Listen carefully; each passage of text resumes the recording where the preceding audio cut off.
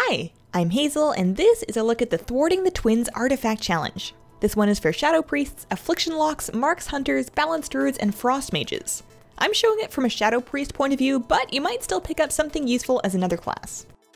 First thing is to choose your legendaries. If you have Prydaz, I'd wear it. It's a get out of jail free card on a 30-second cooldown, and this fight is full of jail. Next, Sephuz is absolutely godly for this.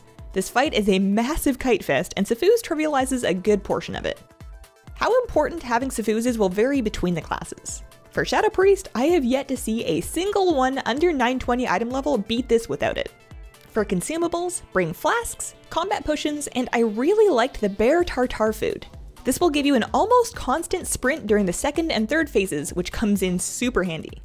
Last, bring a big stack of Drums of the Mountain so you can lust yourself. Don't use them on your first few pulls while you're learning the fight, but once you're feeling confident in the mechanics, you want to pull out all the stops. Finally, you just want a lot of gear. If you're under 910, you may or may not be mathematically able to complete this, especially if you don't have the right legendaries. 100 nether shards a try isn't that much, so definitely give it a go, but don't feel bad if you can't do it.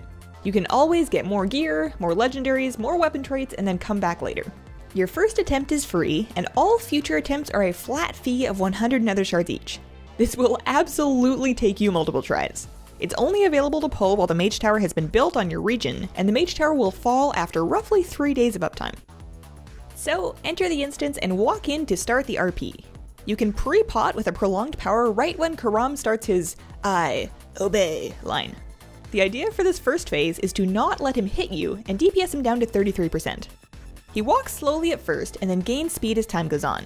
Try to mostly kite him around the main platform. There's lots of room around the edges, but I found that going really far out causes hands to spawn out there later, which is really bad news.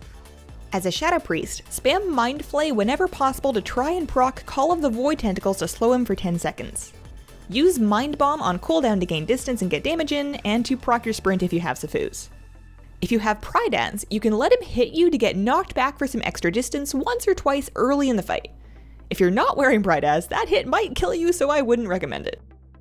Once you get him to 33%, his brother heals him, becomes attackable, and phase 2 starts. A bunch of little ads will spawn and start oozing your way. They do massive damage if they get to you, so you want to kite those too.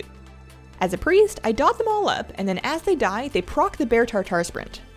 After about 40-ish seconds, Raced will go immune, Karam will start chasing you again, and you'll need to kite him too. During phase 2, these big hands will spawn and start casting Grasp from beyond. That will nearly kill you if you have Prydaz or one-shot you without it. You can silence the hand, stun them if you're not using it on Karam, or Dispersion to survive a blast. I recommend silencing the first hand, dispersing the second one, and then silencing the third. They'll start casting again after they get kicked, so those are your top damage priority when they're up. You need to kill them before they get another cast off. Don't forget that Karam is still chasing you. I found that using mouse over macros for my silence and mind bomb made this phase of the fight much easier. Instead of scrambling to find the hand and switch targets, I just mouse over the boss frame to silence or mind bomb it. Mages, hunters, and locks can set up those macros for their kicks by replacing silence with the name of the spell. Damage Karam to 33% a second time, and the final phase will begin. Phase 3. You're almost done, but it's about to get a lot worse. Not only does all of the above keep happening, now you get these purple runes on the ground.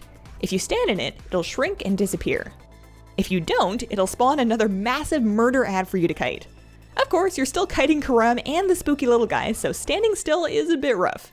I recommend saving Mind Bomb for when the rune is up so that you can manage that. At this point, Raced is attackable and you need to kill him to finish the fight. You only need to kill Raced standing over there in the middle, so don't worry about damaging Karam in this last phase. Use the drums, your second combat pot, and any cooldowns you have left to finish the fight. For Shadow Priests, it's a good bet to take Surrender to Madness and use it here. Remember to keep interrupting the hands or killing them, don't let anything get to you, and do as much damage as you can. If you kill Raced, you did it, you're done, and you officially have a super cool weapon skin. At item level 903, with 41 traits and no Sephuz, I was not able to complete this encounter as a Shadow Priest. If you don't have both Prydaz and Sephuz, and you're not item level 915 plus, it may be worth waiting until you pick those up.